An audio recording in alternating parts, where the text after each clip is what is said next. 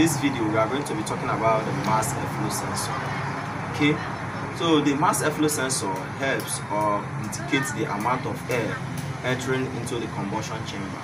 Okay, so in the video I am going to show you how you can clean your mass airflow sensor to function fine and rightly. So let's go. So the tools required to loosen your mass airflow sensor is a simple tool like this. You need a screwdriver. Simple screwdriver. Only screwdriver is needed for the job. And then you can go and purchase any of the available cleaner you have right there. You can see that I am using the Visa AV80. You can show them, bring the camera more closer. Okay, you can see that I'm using the AV80 to clean. And also we have the carbon choke, we have the mass airflow cleaner. There are different type of cleaner of them, so you can purchase any of them to do this. Okay, so as I said earlier, I'm gonna use a simple tools like this screwdriver to do this job. So come right with me, let's go.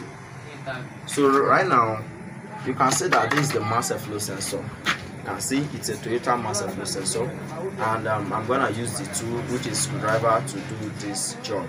So we have a screw over here. This is the screw here, and I already removed the connector. So what I'm going to do is to loosen out. I'm gonna loosen out the screw. Then after this, I'll head over to the second, which is this.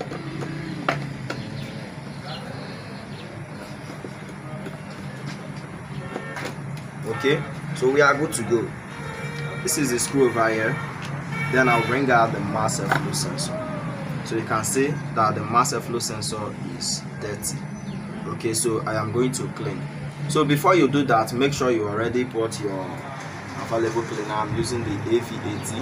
Okay, you can use the mass airflow cleaner, and also you can use carbon choke, any of them, to do your cleaning. Okay, so I am going to spray. Make sure that when spraying you don't touch these areas. Make sure you don't touch. You spray like this. You can see. Make sure when spraying you don't touch the area to avoid bad substance into the mass airflow sensor.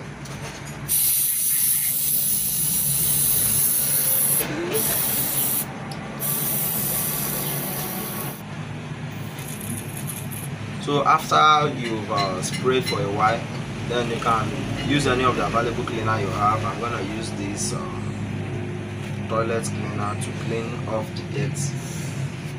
You can see the dirt that it's very dirty. So if this guy is dirty, it will cause a lot of problem in your car. First, high fuel consumption.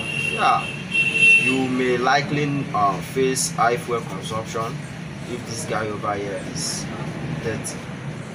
So you clean neatly. Make sure you clean gently. Also, a bad mass airflow sensor would hinder the engine performance. Yeah, you will notice a poor performance in your engine when the mass airflow sensor is bad.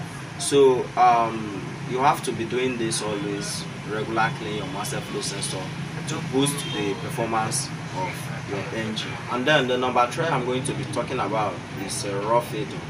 When a bad mass airflow sensor could cause a rough idle. Yeah, if you have a bad mass airflow sensor, this guy can cause a rough idle. Your engine will just be idling roughly, like you won't enjoy the sound of your engine again. Okay, so we are done cleaning and it's dried. So now we are going to reinstall back to our airflow box. So here is how to reinstall back. It's simple, easy. Okay, so after you're done cleaning, then you bring back and then you place as usual that you loosed. Then pick up the screw, you're guiding it,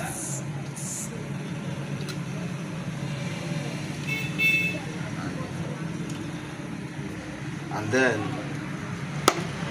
you tighten back with your screwdriver.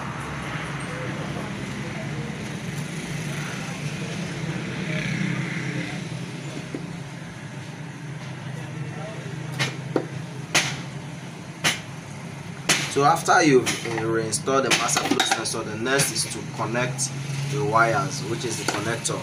That is the boxes inside the car. Okay, so guys, in quick summary, what I'm trying to tell you is for you to regularly clean your master flow sensor. It's very important.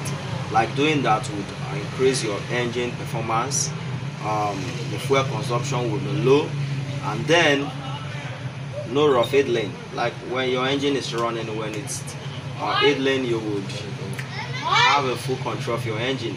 Okay, see you guys in the next video. Hope you find it helpful. Share your opinion, comment and subscribe. Bye.